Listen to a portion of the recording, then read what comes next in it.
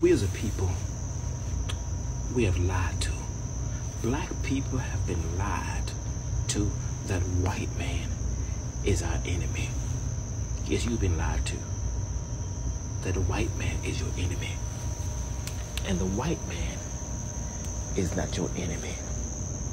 Who's your enemy, preacher?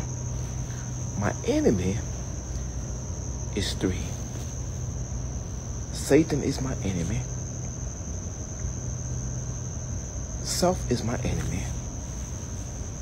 And secularism, the world, is my enemy. Those three are my enemy. The white man is not holding me back because I can be a doctor. I can be a teacher.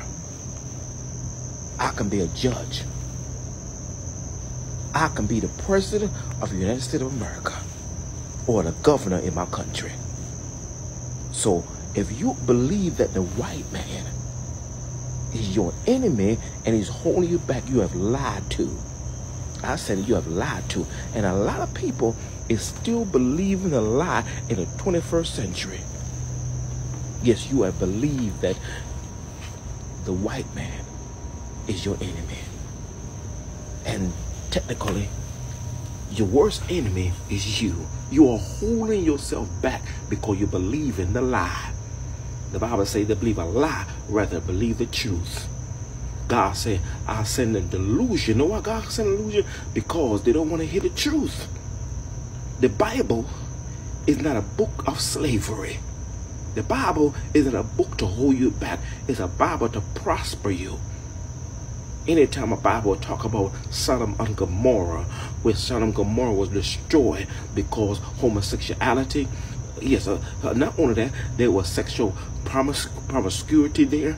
Everything, especially, and no reason why, because the Bible say when the angel went there, and the men break the door down and say, oh, I want those men to, so we can have pleasure with the men, so we can have sex with the men in our version. So I'm saying to you in this message, stop believing the lie and stop holding yourself back of be what God wants you to be. The Bible say, all things work together for good to them that love God, then were called according to his purpose. You are not living your purpose because you're living a lie. You can be what you want to be. Prosperity and positively. Stop believing a lie by saying the white man is holding me. You listen to Jesse Jackson and all those people.